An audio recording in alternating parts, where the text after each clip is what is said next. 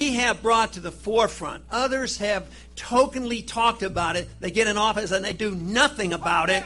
But right now, it is this liberty movement, which is seen as a patriotic movement, an individual liberty movement, that is saying to the country and to the world, we've had enough of sending our kids and our money around the world to be the policemen of the world. It's the time to bring them home.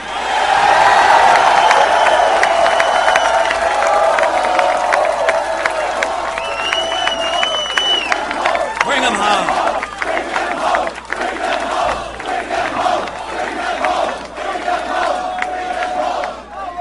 We can depend on the Federal Reserve just to print the money.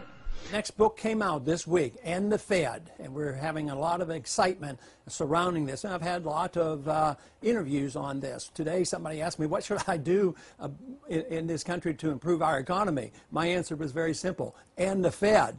The Fed is the culprit, and I talk about that in this book and explain why the Fed not only creates our problems, they perpetuate the problems, and the sooner we come around to understanding that, and at first, of course, get the audit of the Fed, but eventually, we have to end the Fed if we care about sound money, personal liberties, limited government.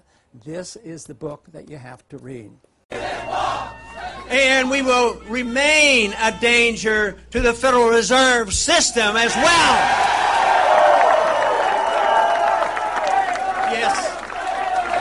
And the Fed, right, and the Fed. Ah!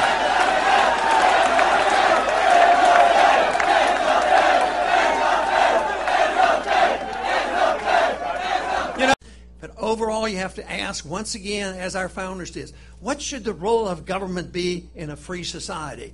The role should be very simple, the protection of liberty.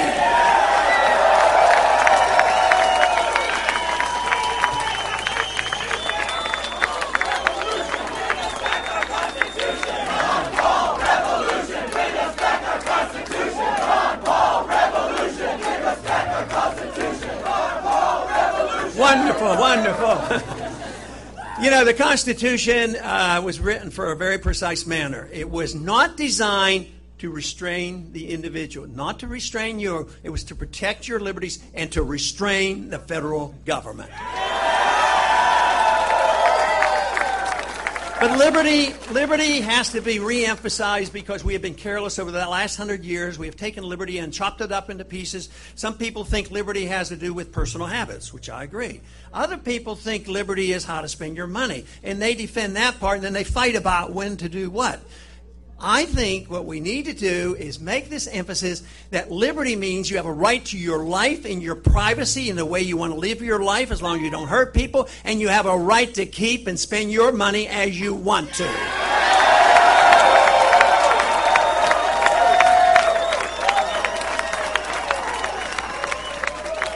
But freedom is a wonderful idea, and that's why I get so excited, but I really get excited when I see young people saying, it is a wonderful idea.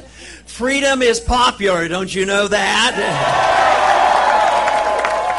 Now, freedom brings people together. I think it's magnificent that the crowds that have come out over the weeks and months have been very diverse, because it should be, because some people want their freedom to practice their religious in one way, maybe another way. Some might not even want to practice it at all.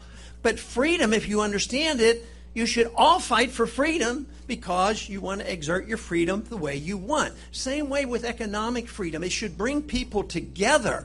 And I think this is one reason people worry about, how are you ever going to put in a coalition, or how are you going to, oh no, they don't want a coalition. They said, how are you going to compromise and give up some of your beliefs in order to get some things passed?